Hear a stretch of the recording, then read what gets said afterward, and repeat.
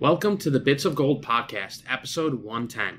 Today's episode is all about pulling each other forward in life and the lasting impact you can have by simply lifting those around you. Grip the rope and climb to the ceiling. I doubted myself. I knew there was no way I could get up there. So my turn came and I had to try it because Mr. Snetchler, the new teacher, said I had to try everything. And every kid before me had not gotten to the top. And very few of them even got halfway. So no pressure on me because everybody else had failed.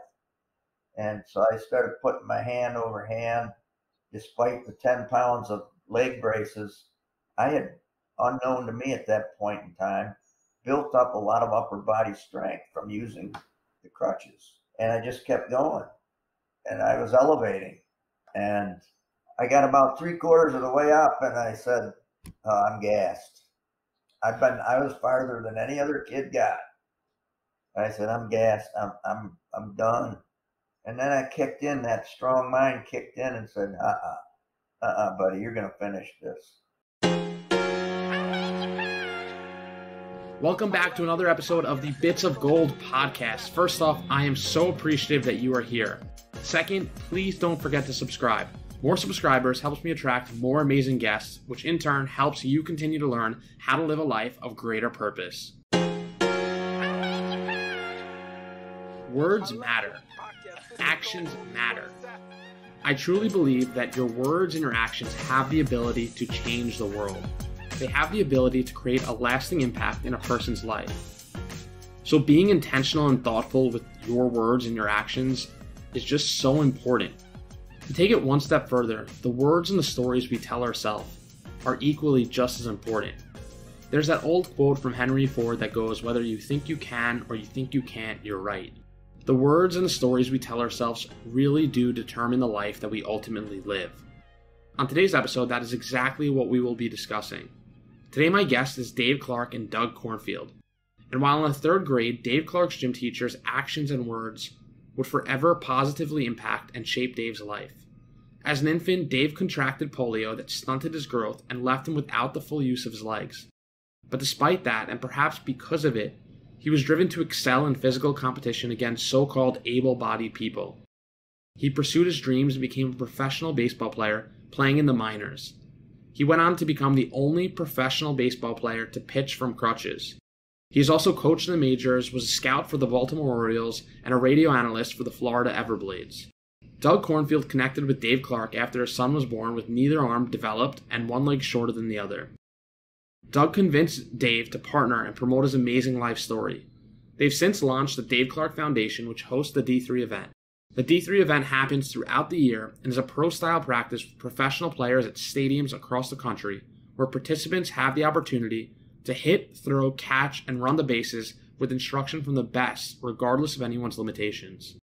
In addition, they are the author of A Pound of Kindness, a children's book that captures the childhood of Dave Clark, the only professional baseball player to play and pitch with crutches.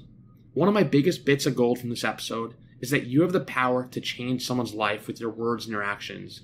Your own words and your own beliefs have the power to change your own life, regardless of your circumstance.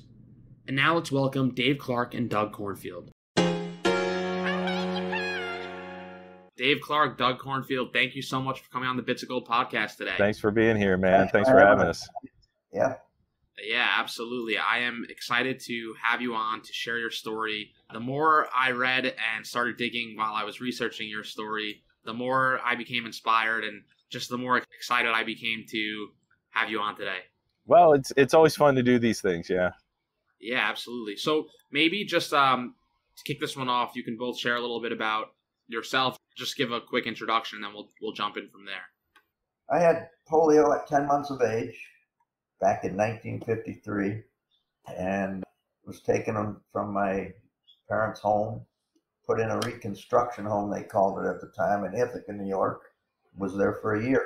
Came out wearing crutches and leg braces due to the after effects of polio, and grew up that way. That's a quick synopsis of the beginning of my life story. You got polio at 10 months of age, is that right? 10 months old. So young then. What was it like? Were you aware of what's going on, or how could you have been? You're so young. What was that like at that age? No, I had, have no recollection of the reconstruction home. All I know is what my mom and dad related to me later in my life. I mean, I was far too young to remember any of that. I know mom related that she really got feeling down. They were allowed to visit 2 times a week. And it was about a 40-minute drive from my hometown of Corning, New York. And mom related to me that when she would come over to visit, I would run to the nurse because the nurse was taking care of me, and more in my eyes at 10 months old, that was my mother. And so my real mom would come over and I would run away from her. And she said that tore her heart out. The fact that I didn't recognize my own real biological mother.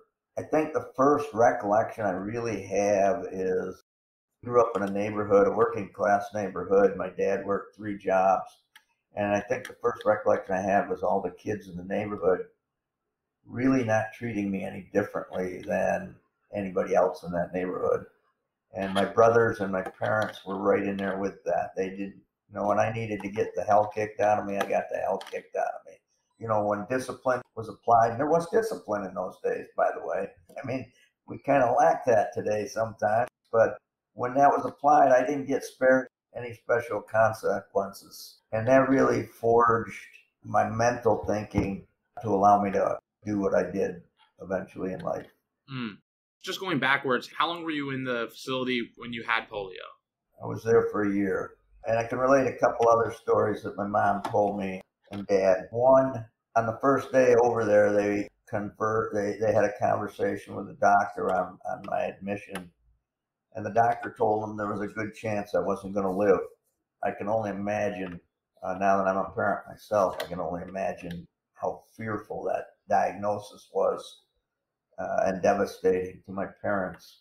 And a couple weeks later, they had another conversation, and he said, looks like Dave's going to live, but he's going to be a vegetable. He'll never have any use of his muscles in his body. And then a year later, I came out walking with 2 full-length metal leg braces and crutches. And if there was any, I don't know what word, if there's any advantage to having polio at 10 months old, it was that I hadn't learned how to walk yet. So I didn't transition from learning how to walk to learning how to use braces and crutches, which really was an advantage to me because the braces and crutches were just normal. They were my normal, and that's how I grew up. I didn't know any other way, and I didn't have to transition. I think it's much harder for people who have physical limitations that have had to adjust to doing a new way of life. I didn't have to do that. Got it. That makes sense. So when you were in grade school or growing up, you shared a little bit about what it was like growing up in your neighborhood. How about school? What was your experience in school? Not good at the beginning. As I said, I was treated no different in the neighborhood and by my parents and brothers. I guess you can relate it to like racism. You don't know there's a racism until you get out of your element and you experience it the first time. And I didn't know it either until I went to grade school, and I kind of got my first taste of bullying. Bullying existed. It's not a new thing. It existed when I went to school, and I got it firsthand. I was treated very differently by some students in the class because I looked different, I walked different, I did things in a non-normal way. And I was a little bit slower. I could go up steps, I could walk, but I was slower. I heard that every day in school. I heard that from certain individuals every day in school. They kind of got a joy or whatever out of picking on Dave. So that opened my eyes up to a different world. And suddenly I realized, that I was different. The thing that it didn't do was deter me. I think I was blessed with a very strong mind, and it didn't deter me from doing whatever I wanted to do. Even though the kids might pick on me and they could tell me, you can't do this, you can't do it. It never stopped me. And there's some stories I could tell, and I'm not sure they're appropriate here, how I handled those situations. If I told you a couple of those stories, that today they would look down on the way I handled those situations. I did what I thought I had to do at the time. correct the situation. I do have to say it worked. Was there anyone, whether it be a friend, family, was there anyone who helped influence your mindset? You shared that you feel like you were blessed with a strong mind, but was there anyone who influenced the way that you were able to move forward, just like carry yourself forward? Yeah, my parents, no question. We didn't have a lot of money growing up. My dad worked 3 jobs. I can remember him coming home. He worked in a factory, a local factory in Painted Post, New York, called Ingersoll Rand. And he would work from 7 to 3 every day at the factory, come home, and always found time to play catch with me in the driveway. He would get dropped off by a coworker 2 blocks from our house every day. I'd be waiting for him at that corner with 2 baseball gloves and a ball. And we'd walk 2 blocks home, and we'd get in the driveway and play catch for 30, 45 minutes every day. And then he would go in, shower, grab something quick to eat, and he'd go sell Fuller Brush. He was a Fuller Brush salesman, and then he worked selling magazines door to door. So I think my work ethic and strong mind, and then my mom also, she worked as a secretary at Corning Glassworks until I came down sick with polio, when she had to step aside. But there were 3 boys in the family, so she was the old work-at-home mom at the time. So both my parents influenced me greatly in showing me how you work to get through life.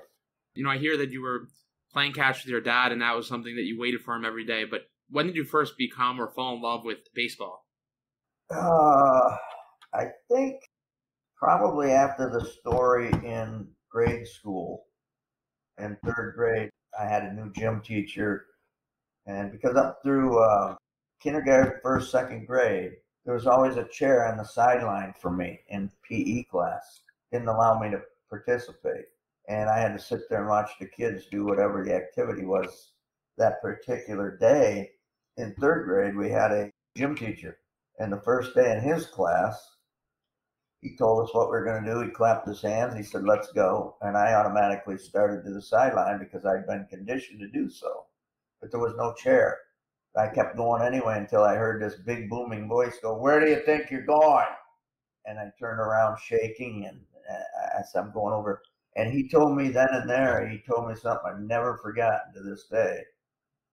Called me back over, and I went over shaking, and he said, "Dave, there may be things that you're not going to be able to do in this class this year, but you're never going to know what those things are until you give them a try, and you're going to try everything we do this year." Boom. Boom. That blew open my mind, possibilities, potential. And first thing we did, that first activity that day, was climbing the rope to the ceiling. I don't know if they even do that anymore, but you had to grip the rope and climb to the ceiling. Well, I doubted myself. I knew there was no way I could get up there. So my turn came, and I had to try it because Mr. Snetchler, the new teacher, said I had to try everything. And every kid before me had not gotten to the top. Very few of them even got halfway. So no pressure on me because everybody else had failed. And so I started putting my hand over hand. Despite the 10 pounds of leg braces, I had, unknown to me at that point in time, built up a lot of upper body strength from using the crutches. And I just kept going. And I was elevating. And I got about 3/4 of the way up, and I said, "I'm gassed." I was farther than any other kid got. I said, "I'm gassed. I'm done." And then I kicked in, that strong mind kicked in and said, buddy, you're going to finish this." And I started in again. Proved a couple things. One, there's always gas left in the tank. When you think you're done, there's always more gas in there. And that proved to me that there was, that you could get. I got to the top. I was the only kid in the class to get there. And now I had a big problem because I couldn't make that little S with your feet to slow your descent. So I came flying down the rope, hanging on it like this. And I burned the hell out of my hands. but it was the best Yeah, burn. I've It done was that the before. best burn feel when I got to the bottom because all the kids' jaws had dropped.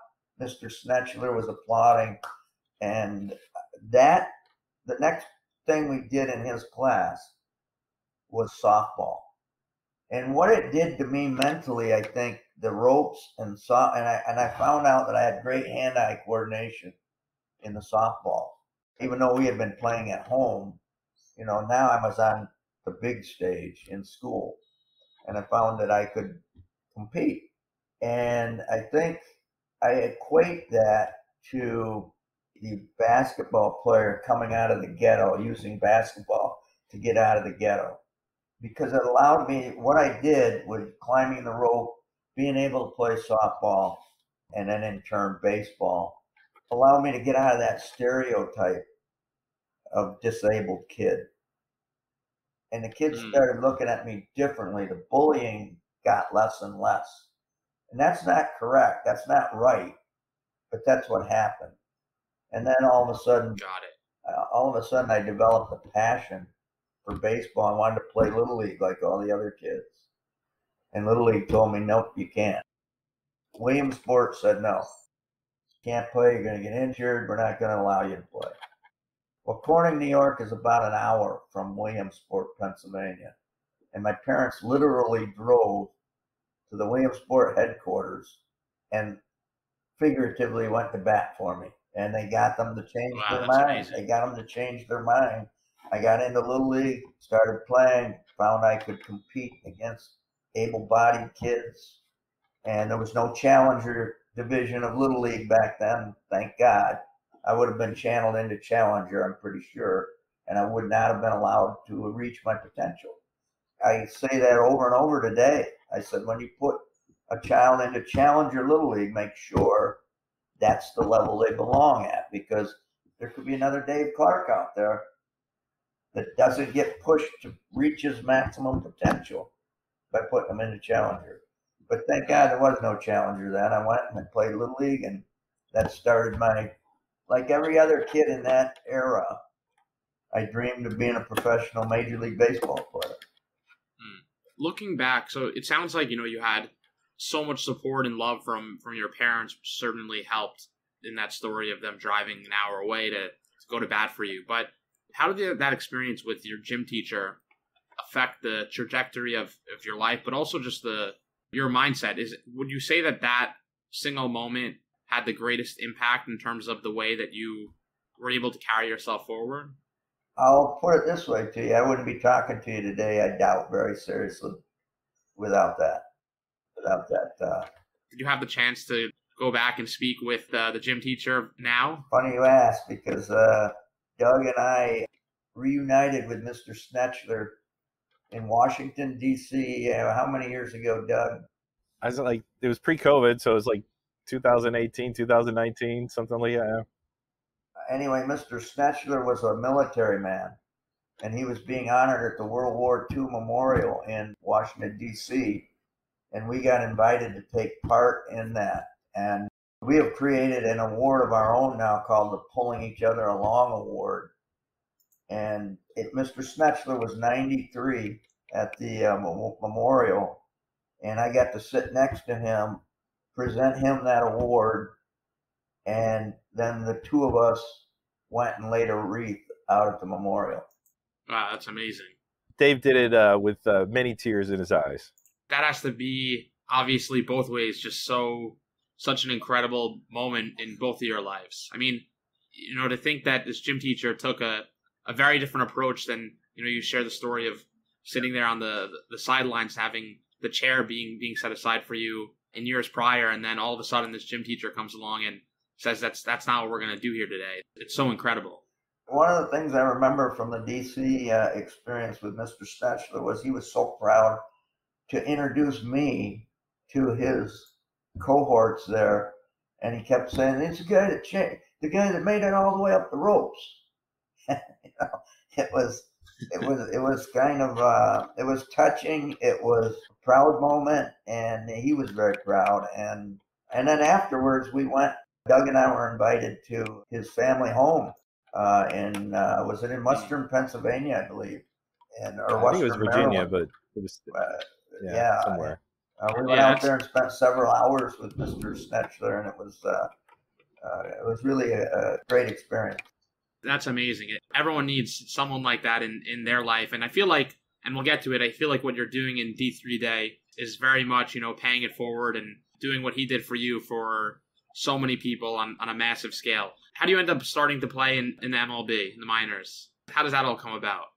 At 16, I was holding my own against some of the better athletes in our little town, but I was kind of like the big fish in a little pond. But I started dreaming that I wanted to at least explore whether or not I had the ability to go any further. And number one, I wasn't throwing that hard. So I was throwing 79 miles an hour, which you could catch with a Kleenex in the pros. So I figured I had to think outside the box on doing something that would allow me to at least pursue my dream. And that became the knuckleball. I started throwing it with different grips, different arm angles, different release points. Probably took me a couple of years before I could say that this is how it works for me. This is the best way for this pitch to work for me. Dave, when did you find out that pitch was working?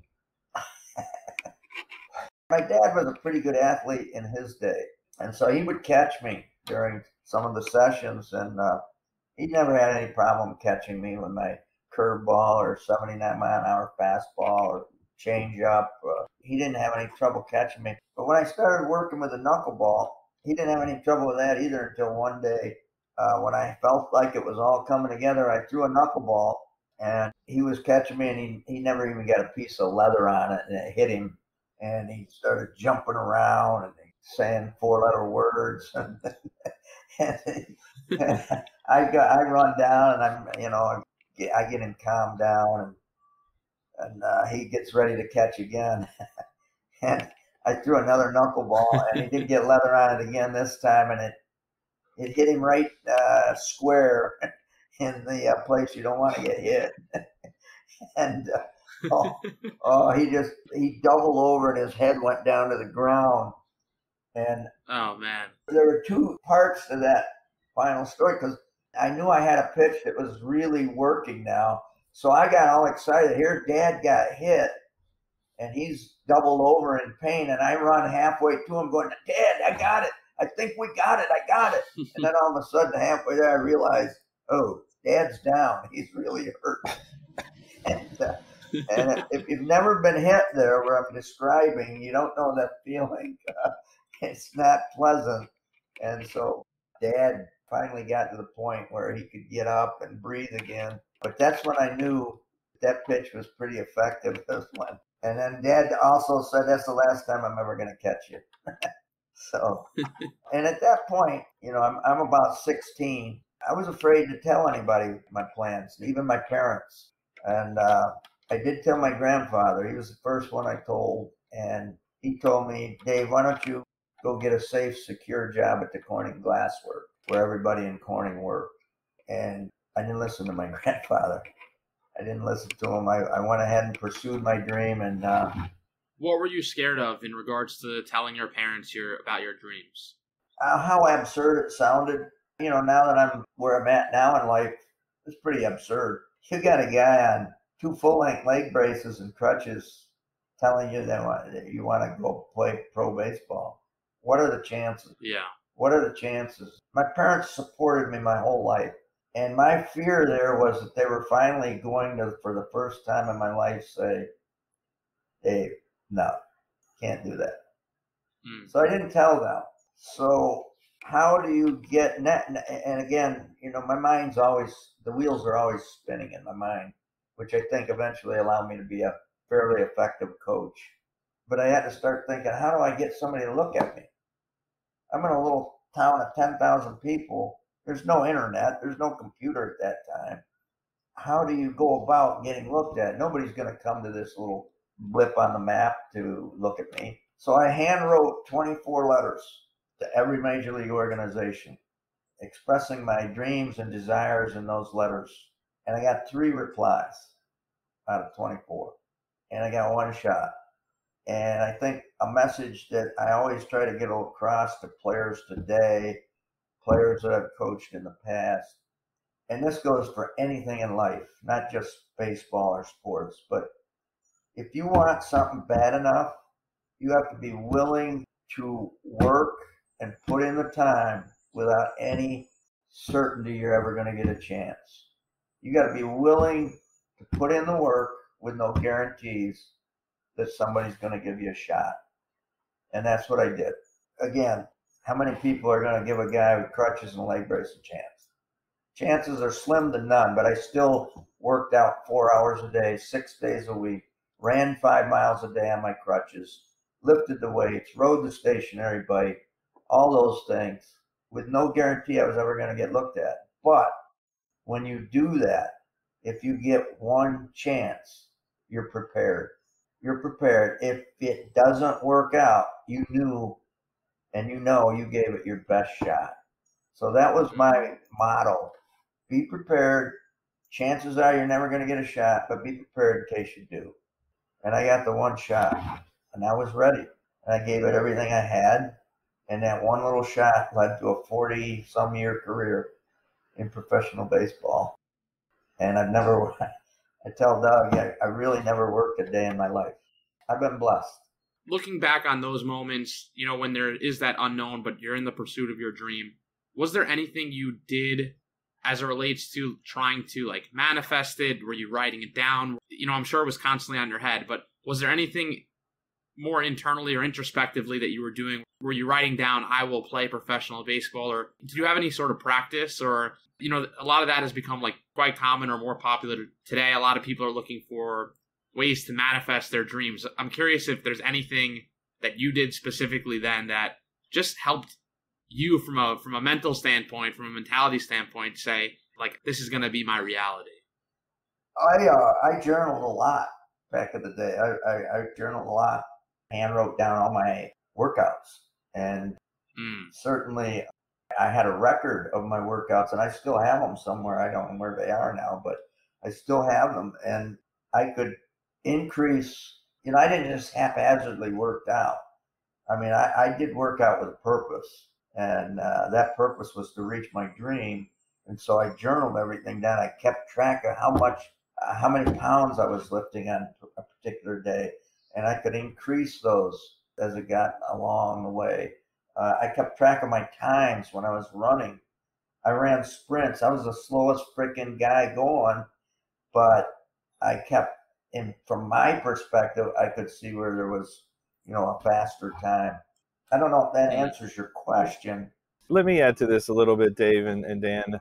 Dave and I are working together with a guy that does neuro teachings. His name's Nathan, and it's interesting because when I first met with Nathan and he wanted to work with us, and we're actually helping him to make even better connections. He works with Major League Baseball players, NHL hockey guys, and he's a neuro specialist.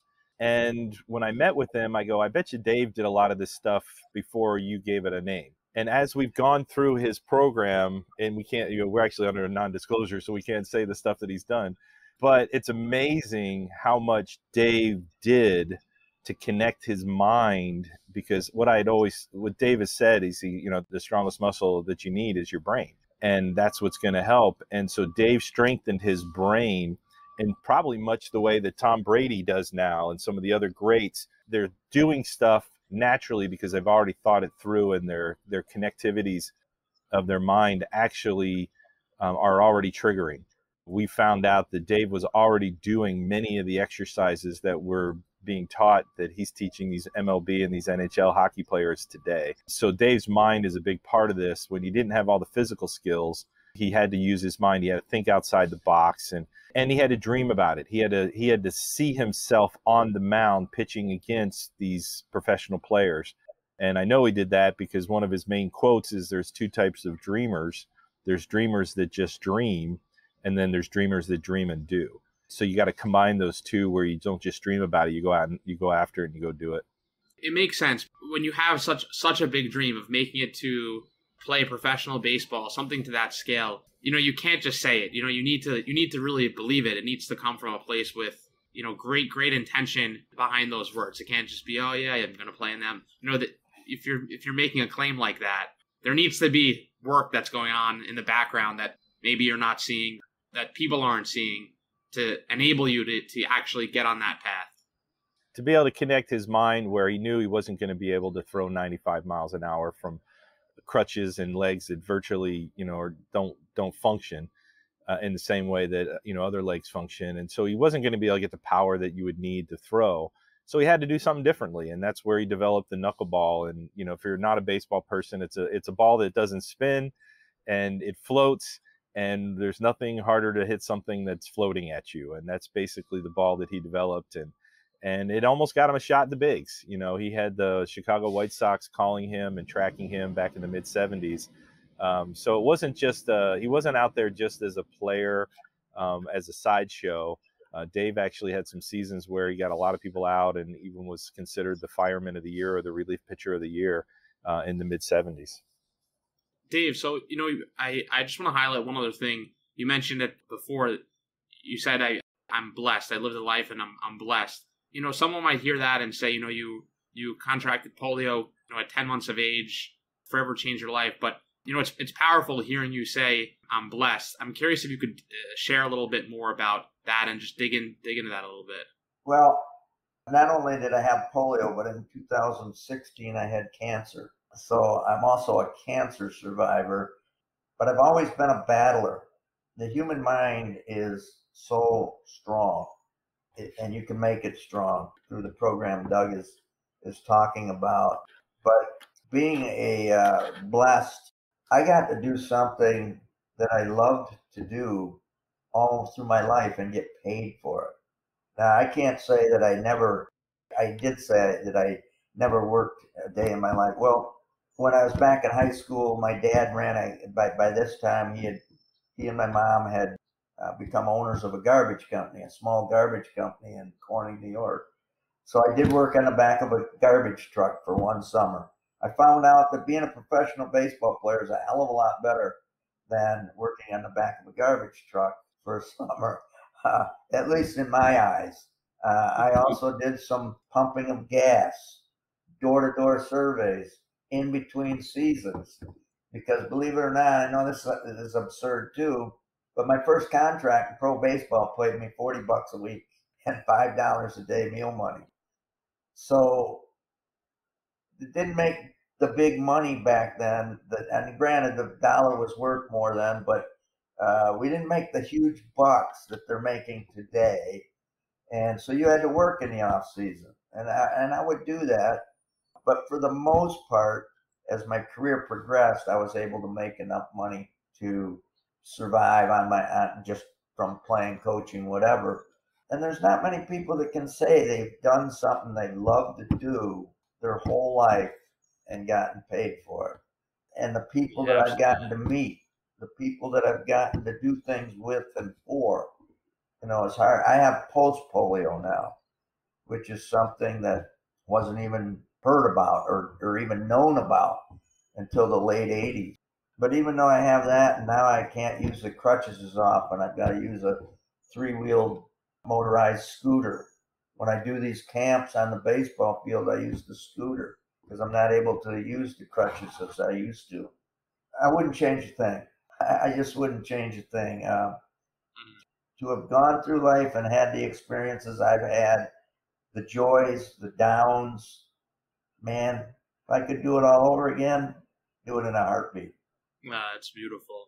Doug, how do you end up coming into Dave's life? What's the connection here? Well, that's a whole nother podcast, to be honest. But, the real quick skinny is I was moving my family from Atlanta. I had 5 kids at the time. And I read an article about Dave. And my youngest son was, I don't even know if he was 1 year old yet, but he was born with neither arm fully developed, actually mostly not developed. And I was reading this article about Dave. He had won the Heroes of Sports Award. It was a big award given to him, a national award. ESPN guys were there, the whole bit, big $17,000 check presented to him for him doing sports camps for children with differing disabilities. And the weird thing for me is I'm in Atlanta. I'm transitioning my family to Corning, where my wife grew up. And Dave's from Corning. Corning's not a very big town. It's like 10,000 people. Most of the people in the world only know Corning through its large company that's here in the town, Corning Incorporated. So it was just one of those weird things. You can say the winds blew us together. I don't know. But Dave had just finished up a career of coaching in the Swedish major leagues. He didn't really cover this, but he went into coaching at every level: Olympic coach, Atlanta Braves coach, coached in the Swedish major leagues, 3-time championship coach. But he just mentioned post-polio, it started getting the best of him, and he retired from that. And he was a full-time scout, but he had moved back to Corning, and we were able to meet. He was doing a part-time coaching, pitching coaching at a local professional team. And with my son Gideon in my arms, I was able to meet Dave, and he might regret that, but about 10 years later, we had become friends. And I said, you know what, I'm leaving Merrill Lynch. I want to do something with your story. And we wound up starting to get some speaking events, and really Dave's heart as we became business partners in pursuit of a movie deal and things like that. Dave basically wanted to do more sports camps for kids with limitations and disabilities, and he'd been doing that his whole career since the 70s. And so we made that our life's objective of creating camps and opportunities for families and children and young adults with all different limitations to have a day on the field with primarily professional baseball and hockey teams. Dave's two sports is baseball and hockey. He didn't get into the hockey story, but he played ice hockey goalie in college, even though he couldn't skate, Daniel. So that's probably a whole nother podcast. But and the organization today, it's called D3 Day. Yeah, we call the events Disability Dream and Do. We have a fund down in Florida that's the Disability Dream and Do Fund, and then Dave and I have a couple of business entities, one for the movie and one for products that we sell, and that's been our primary avenue to raise money for the sports camps, is through speaking events, through book sales. I have 2 books that I've written. One is a children's book. We didn't even talk about that story, but it's a very powerful story of Dave in elementary school, where a first grade classmate of his was so helpful. Dave thanked him in a book, and I brought these 2 men together in a surprise reunion, and to say it got emotional would be an understatement. So we've got all these great stories of Dave. We've collected those. He's got a book out called Diamond in the Rough, the Dave Clark Story, which is still available on Amazon. And then we have a brand new book called Pulling Each Other Along. David mentioned that earlier. We have an award called the Pulling Each Other Along Award. Now we have a book called Pulling Each Other Along Award, and a free download can actually be of the foreword written by Terry Bradshaw is available on the pullingeachotheral.com website. And that's 30 more stories like Dave's of sharing what pulled and helped them along in their lives. And so we got some incredible stories. I'm a little biased since I'm one of the co-authors, but let's just say it's really great. Is the D3 Day, is it a one-day event each year, or do they happen more frequently than that? Yeah, we were up to about 10 events that we were involved in, and then COVID kind of knocked us off our tracks a little bit. And so I think we'll probably have 6 or 7 we're up to again this year. Primarily, we were lacking in funding to do other camps to spread ourselves out. You know, the COVID hurt our funding as well. And so we're getting the funding back and rolling. And once we get the funding, the goal is really to do upwards of 20, 25 events a year. They're all free to the families. We don't charge.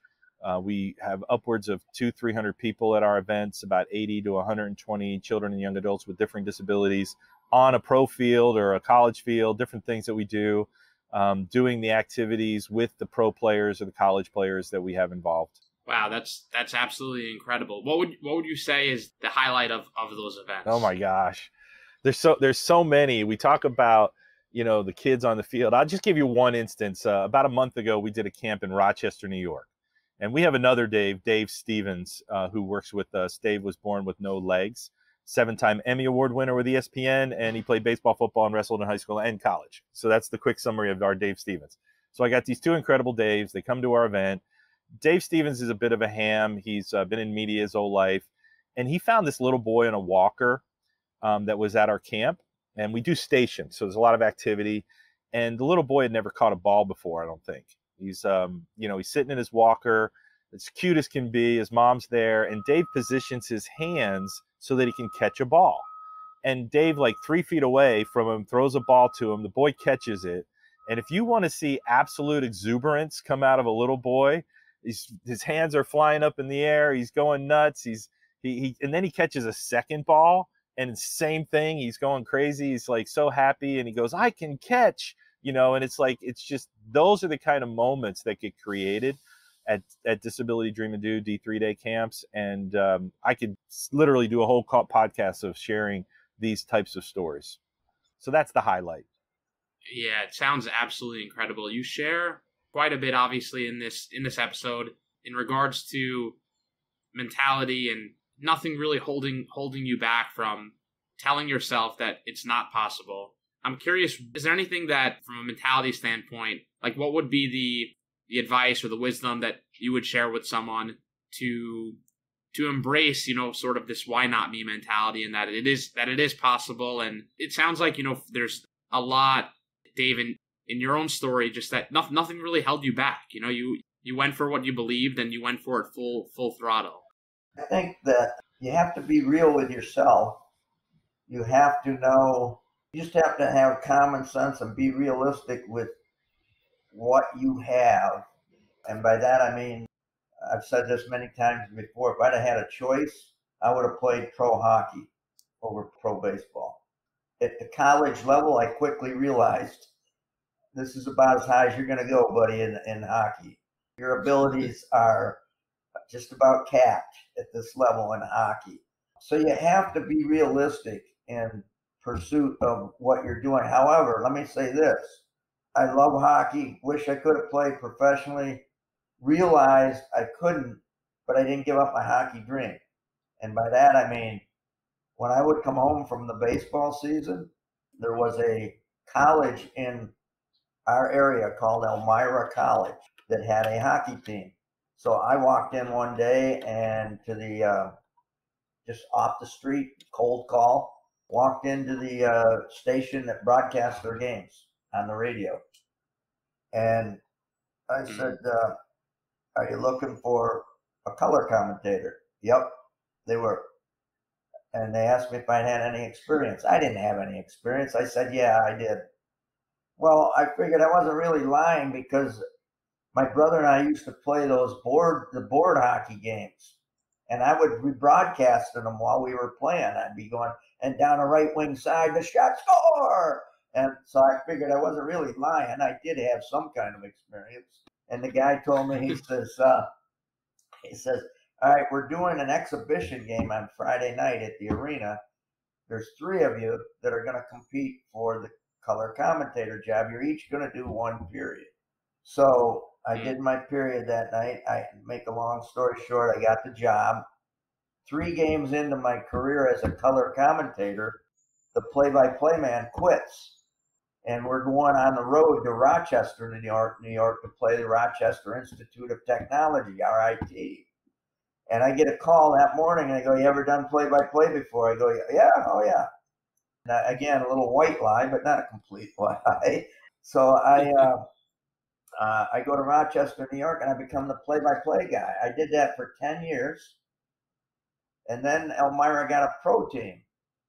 And I slid over into the pro team and moved to Florida. And there's a team in this, where I'm living in Florida right now, that was in the same league as the team in Elmira, New York. Did 4 more years with the team here in Florida. During that period of time, one of my broadcast partners had graduated to being the play-by-play guy for the Nashville Predators in the NHL. And I get a call from him one day, and he goes, hey, you want to join me in Tampa and be my color commentator? And I said, nah. He goes, what? I go, yeah, hell yeah, tell me when and where. And so then the end result of that story is I couldn't play professional hockey. If you're pursuing a dream and you don't get to where you want to go, you can still do other things in that area that you started out dreaming about. I took an offshoot. I took an exit ramp on my dream to be a pro hockey player, but I ended up doing NHL games as a broadcaster. And how many times, how many guys can say that? So, your dream, 100%. You may not get to where you thought you were going to be, but you can still dream and reach something in that area. Yeah, absolutely. Well, that's amazing. Well, Dave and Doug, truly incredible. Your story what you're doing today, how you're helping people on a massive scale today. Where can people connect with you, or what's the best website for them to go to if they want to learn more, donate, get involved? So there's two. There's d3day.com, and that talks about our sports camps that we do for kids with limitations. And then where people can help more financially with just buying books and my children's book, A Pound of Kindness, and the Pulling Each Other Along book, go to pullingeachatheralong.com, pullingeachatheralong.com. Download a free foreword by Terry Bradshaw. Check out the book, get it. Amazing stories that are going to inspire. It's a great book to give away.